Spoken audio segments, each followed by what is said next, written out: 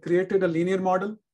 If you want to have 2 rows and 2 column plots, there's a function called PAR. MF row equals C within parenthesis 2, 2 rows and 2 columns.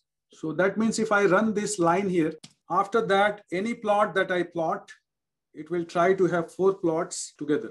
So let's plot the model that we created by using plot model, and you immediately get these plots. When we make a model, sometimes we have to do predictions, and you can predict using predict function. We have to specify what is our model named as. We named our model as model. And then what do you want to predict?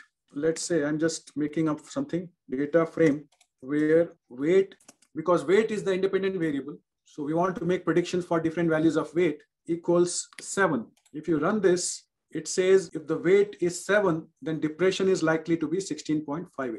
So that's a prediction. It's a single point estimate without any confidence intervals. If you have more than one number, for example, this is the format we use. For more than one numbers, we put C, and within parentheses, we can say we want when weight is 7, when weight is maybe 8, and when weight is 9. So it will give you predictions of those 3 values. So basically, it's using that straight line and putting the value of weight and giving you the output. You can also use this further just before data and hit enter to make it cleaner. So I'm going to add third item within the predict where we can specify interval. If I put within quotes confidence and run this, it will give me these predictions like same 16.58, 19.2, 21.9. Those point estimates are the same numbers below fit, but then you have a lower and upper bound of that confidence interval. And by default, it is 95. So 95% is the most commonly used confidence level. So this is the lower and this is upper.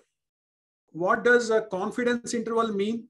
As per the model, when the weight of the roller is 7, depression is likely to be between 11.4 and 21.7 on an average. On an average, the values are likely to be between these 2 numbers.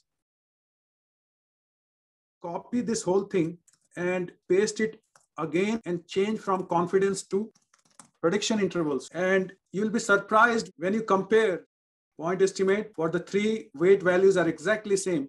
But you will notice that the interval for prediction is much wider and interval for confidence is much narrower. So confidence intervals are narrower because the focus is on average. So average values don't change much, but individual values change a lot. How do you do interpretation of a prediction interval? If you consider the first one, if the weight is 7, depression is likely to be between 0.22 and 32.9. This prediction interval is for single value, but confidence interval are for averages. And that's why you see the big difference. So that's why sometimes confidence interval is called narrow interval and prediction interval is called wide interval.